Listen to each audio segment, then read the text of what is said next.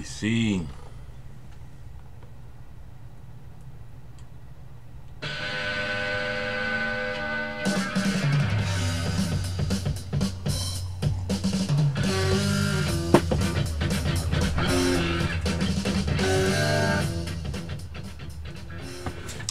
Friday, April 10th.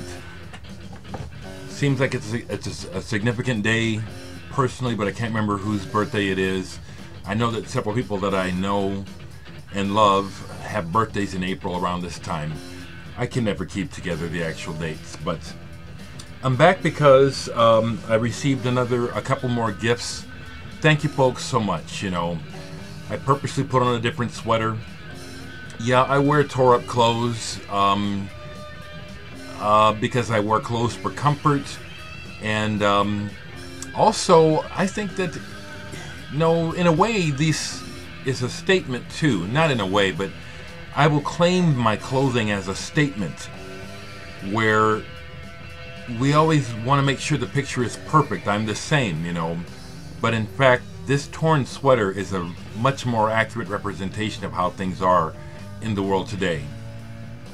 Far from perfect, and really quite frayed and damaged. So I got a couple of packages that tried to get delivered and I missed them. One is from Marius Heinz in Germany. Marius I've never met, but through the exchanges here on the internet, it's a warm, friendly exchange. I like Marius, and obviously he feels like towards me. And he sent me one record, but boy, did he send me a great record. Gomorrah. I turned to see whose face it was. German hard rock, that's what's playing in the background. This is a reissue. This originally came out in 1972 on Brain Records. I've shown the CD in past videos. So Marius knew that this is something I liked, and I love having this stuff on vinyl. Gatefold, 180 gram vinyl. The album is monster. I'm going to turn it down a little more. Again, I don't like to use that term krautrock, but this is just, in my opinion, just a very, very excellent example of 70s rock coming out of Germany. Heavy, slightly acid dipped. Gomorrah. Marius, thank you so much. I've already posted this online and thanked him. We've already spoken this morning. He's glad that the album arrived, and thank you so much. Again, another friend who I will call a friend who I haven't met from Italy, Andrea Della Piana, sent me a package, another package. Folks are so kind, so kind.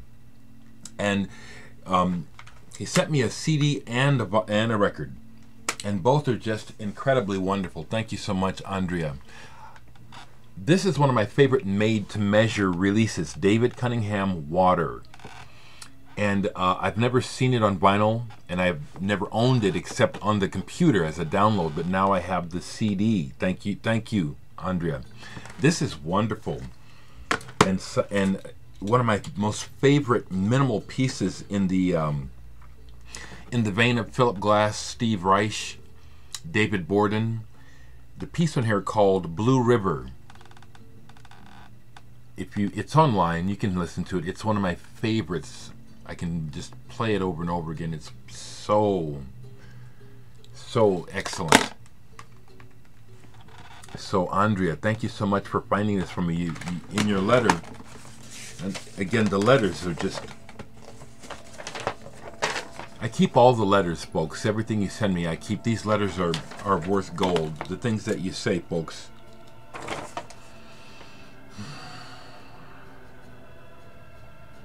Thank you so much. You know,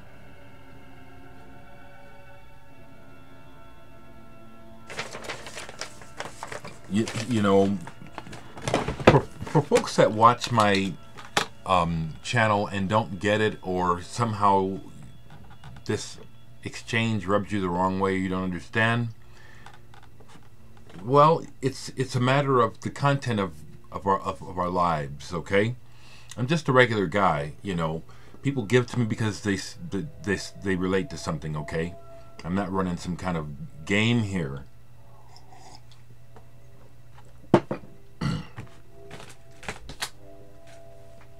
We see what we want to see, or we see what we know. And sometimes if you don't know any different, then how can you believe any different, right?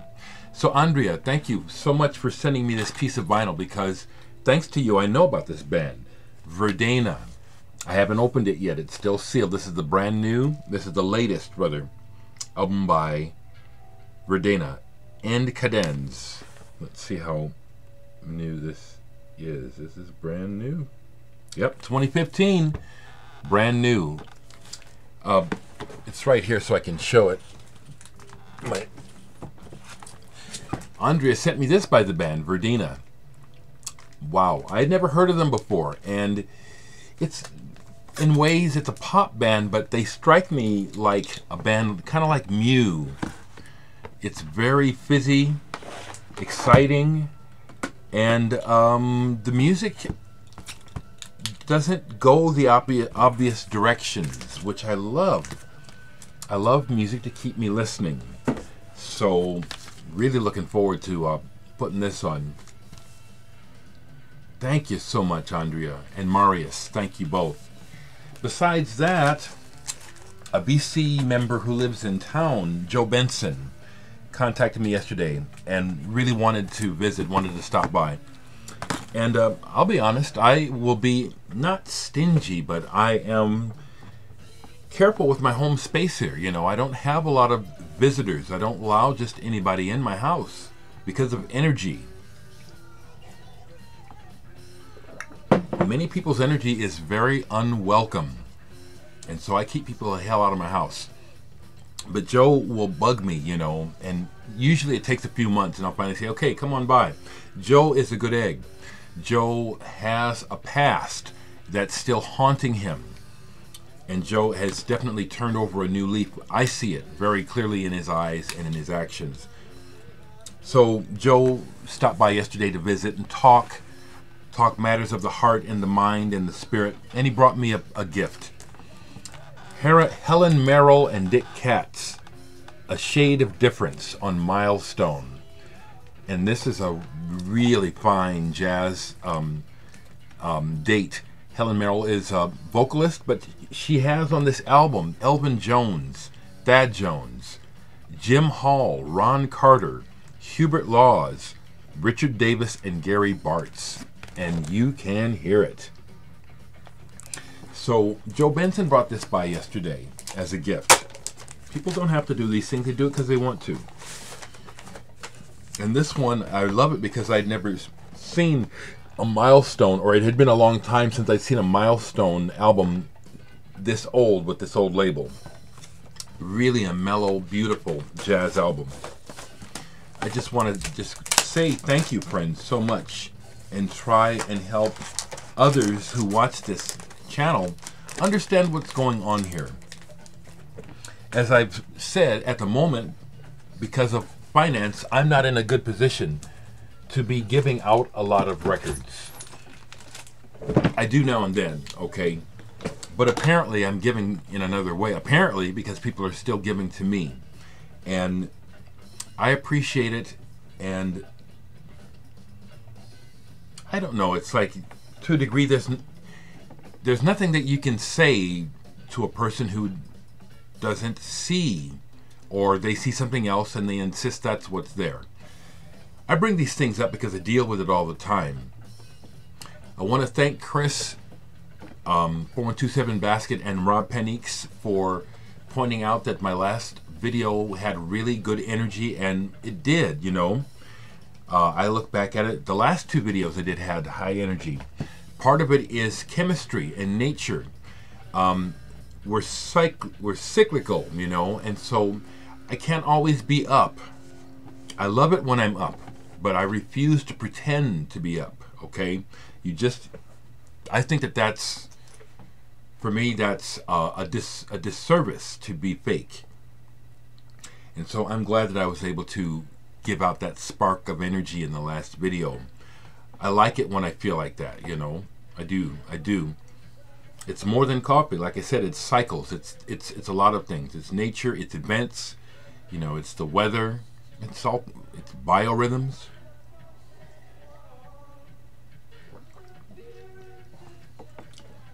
I'm really tempted to go social because of what just happened in South Carolina. I bet some of you who know me, you know you can read my mind, okay? So, I think the last thing I'll do is I'll just speak about a couple albums that are sitting there. I put a whole bunch of records away before I showed them because the pile was getting too big. But last night I listened to some Milton Nascimento from Brazil. I cannot speak Portuguese, so all I know is that the language is beautiful, his voice is beautiful, the music is beautiful, and so therefore it created a Shangri-La in this room as it played. It brought light. The music brought light. I started to play this one first, and this one is unfortunately slightly marred by 80s production. Encontro e Despedidas. I'm going to come back to it, but it starts off with those clunky electronic drums and DX7 sounds, which have dated badly. Obviously, there's going to be some good songs in here, but last night I took it off right away because those sounds were offensive. And when I put this on and it started the way it did, I understand. With that in mind, I can also understand how some people, if they hear my music and the first thing they hear is something electronic, they're turned off. I can understand. I can understand. And in complete contrast, I listened to this Silverfish EP, Damn Fine EP, which is very punky, and Caterwauly with Leslie Rankin on vocals. What a neat voice she has. But this Silverfish were excellent. I thought this was like one of the best noisy bands on the Creation label. Just excellent. Just excellent. Okay. Anything else sitting out here? Well, yeah, I got into some more Brazilian music. Jorge Ben. This is a reissue. Força Bruta, I believe. Brute Force probably is what it means. Another fantastic album.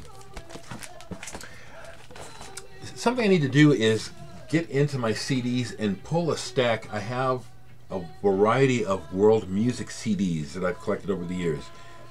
All kinds of like folk dances and music from ceremonies and stuff that I need to revisit so I can talk about.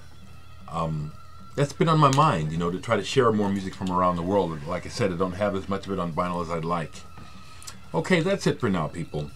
Again, I want to say thank you very much, Andrea and Marius, for the wonderful gift of music. Thank you so much. Okay. An update on myths and realities. It's due this month.